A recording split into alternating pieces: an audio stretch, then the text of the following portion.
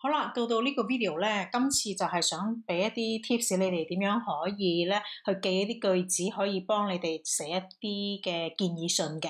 咁今次呢個 video 咧就係教你一啲句子點樣去表示明白對方嘅問題。咁尤其是喺作文裏邊嘅第一段咧，即係呢個即係建議信裏邊嘅第一段咧，你都會先用自己嘅 phrase 咧去表達咗，哦，原來你遇到呢個問題咁樣咧，之後先至喺嗰啲 body paragraphs 裏邊咧，先至會提供意見嘅。咁我哋而家睇一睇嗰啲句子啦。好啦，為咗要表示你明白對方嘅問題咧，咁你一般用呢啲句子嘅，咁你就會話 I can totally understand where you are coming from。咁呢個唔係話即係你喺邊個國家嚟或者邊個地方嚟，咁即係意思話我好明白你嘅處境咁嘅意思。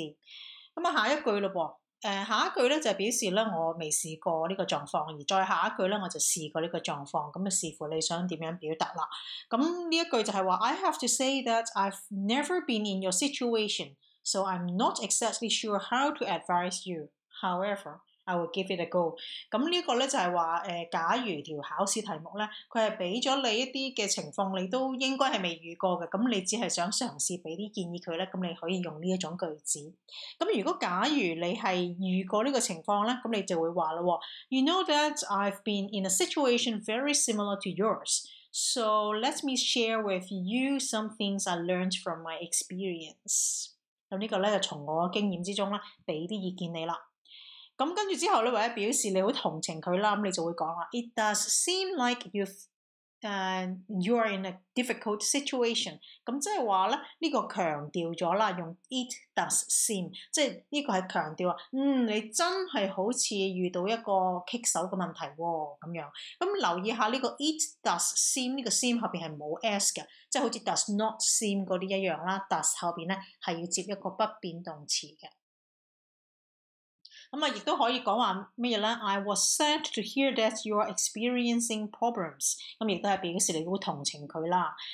你可以講啦，嗱呢個 phrase 就可以用啦，用即係令到啲句子唔好下下都係 it 啊 I 啊開頭。咁你就話 As far as I can tell, the problem is that your relationship lacks trust。咁當然後邊呢一個係視乎條題目啦。咁你 the problem is 乜嘢嘢咧？咁你就可以即係加翻用翻個情景唔同嘅情況寫翻自己嘅句子。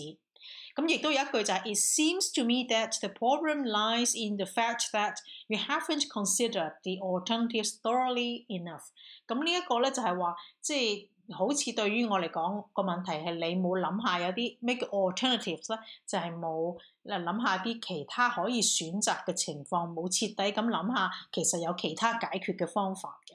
咁呢一個咧就可以用嚟表示你明白個狀況，亦都可以用嚟講話咁於是你就可以接住落去提供一啲嘅 alternatives 啦，即係一啲另外嘅解決方法，咁你咪可以寫多啲嘢咯。咁下一句咯 It does appear that you're in a difficult situation。咁呢個就你遇到困難啦。咁你係就好似頭先個 It does seem 嗰句一樣。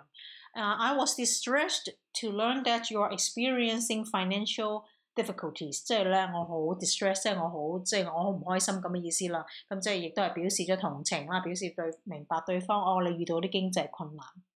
咁呢個可以用一個 if 嘅句子開頭啦。If I've understood your problem correctly, you are having problems with your schoolwork。咁可能你朋友寫嗰封信咧，就要即係佢講得唔係太清楚啦，咁於是你就 clarify 啦，係咪即係 exactly 嗰個情況係你其實係唔識得做你啲功課啊，咁呢之類啦。咁呢啲句子咧都可以係一啲即係記一記啲點樣開頭啊，或者係唔同嘅句式啊，咁就試下咧可以寫落去你哋嘅建議信裏邊嘅。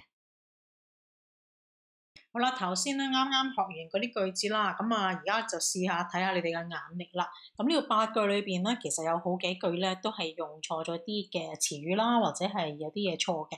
咁你試下 pause 咗佢咧，睇下揾唔揾到啲錯處啦。咁順便咧可以記下啲句子嘅。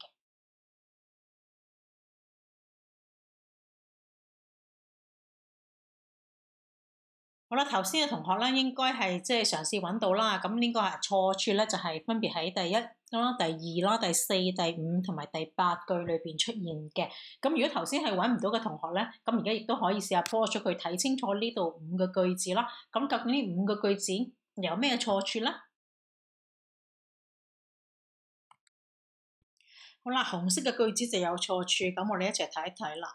I can totally know， 英文咧 can 後邊咧唔會接 know 嘅，英文咧係 can 後邊咧係接 understand。I can totally understand where you're coming from。第二句咯喎，as far as I can 後邊梗係要接一個不變動詞啦 ，I can tell。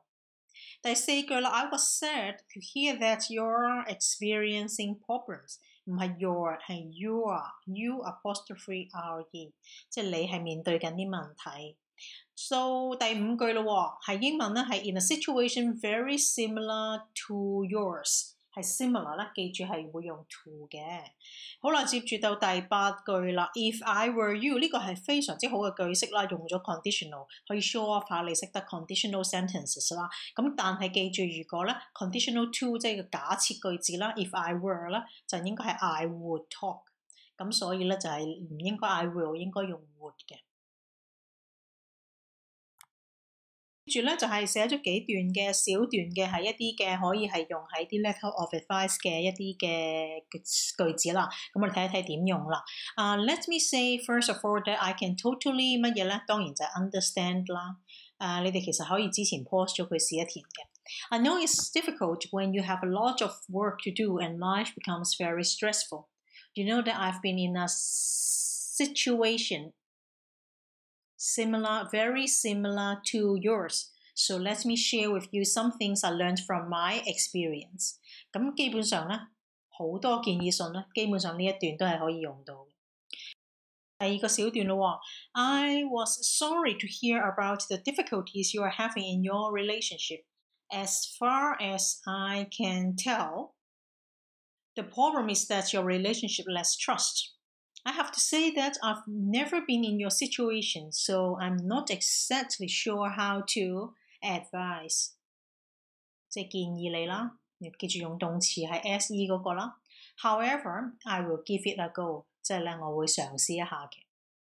咁啊，仲有一段咯喎 I was sad to hear that you are experiencing problems. It does seem like you are in a difficult situation。類似呢啲咁樣嘅句子咧，都可以出現喺好多好多嘅建議信裏邊嘅。